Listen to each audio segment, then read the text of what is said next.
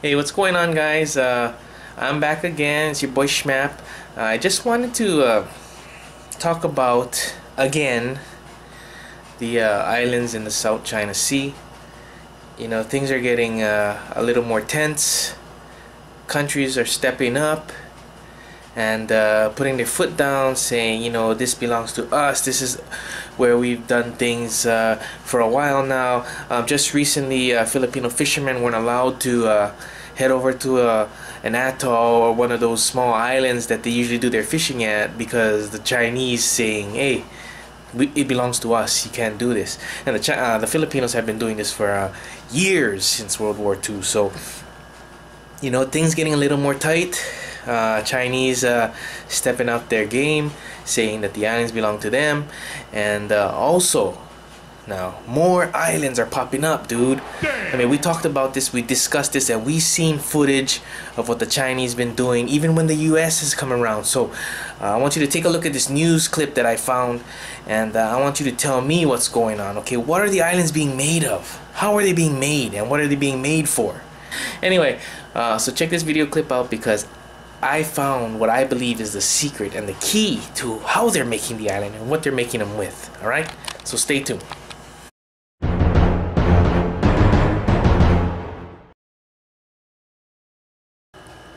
Welcome back, everybody, to another exciting edition of WYTYD Production News. I'm your host, Harry Bausek, and tonight again we speak about the Spratly Islands and the conflict in the South China Sea.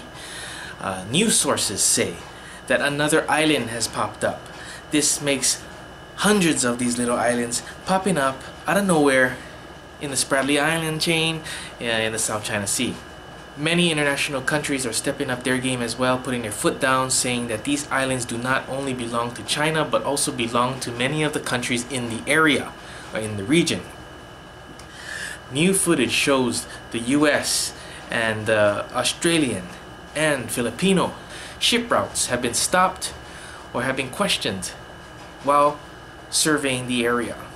Sources say another island has popped up, a very large island shown to... Oh, hang on just a second. New footage? Okay. Alright, so we're going to go to a video clip here. I just received word that another island has again popped up, built in 24 hours. Crazy! And we want to show footage of this, what it looks like, and the location, okay? Hey, hang on, just a second. Alright? Okay. Alright, folks, this just in. Headline news, breaking news here.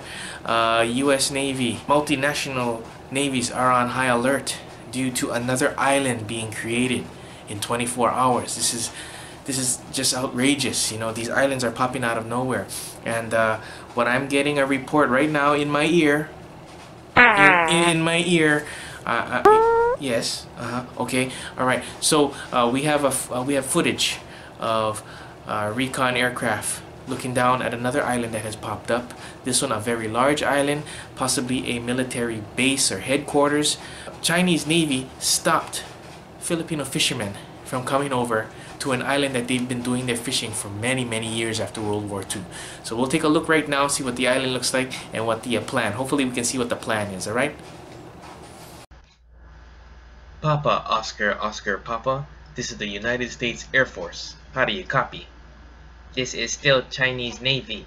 We not done make our plan for bigger Chinatown in San Francisco. We want entire country.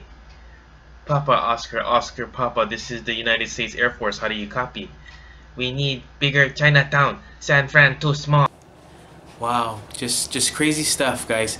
So again, I'm your host, Harry Bausek. We'll bring you more as more news comes into WYTYD Production Studios, and we hope that you guys remain calm and pray for the best. Peace.